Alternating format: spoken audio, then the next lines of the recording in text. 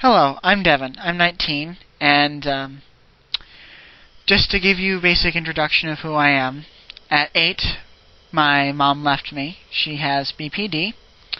I spent the rest of the time with my father in Michigan. At the age of 13, after a horrible divorce, at the age of 13, my father decided to get remarried and used all the finesse it takes to put a PB and J together to put our two families together, and there have been many consequences because of that.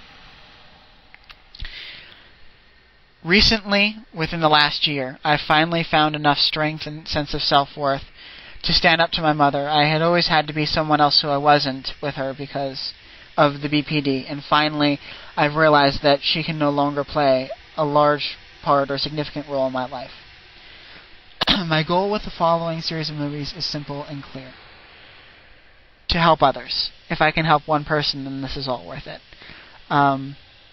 Basically, here's what I'm going to do. My life has been largely compartmentalized for the last 9 to 12 years of my life, which meant that one thing happened at my mom's and that stayed separate from everything else that was happening here in Michigan.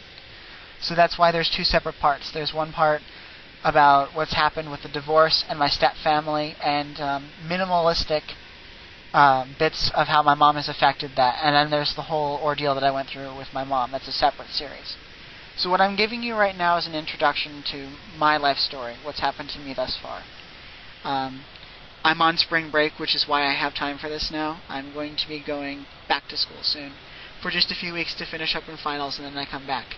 What I plan on doing after that is to go through, at least with the BPD and possibly with others, specifically event by event by event, of the key turning points for me.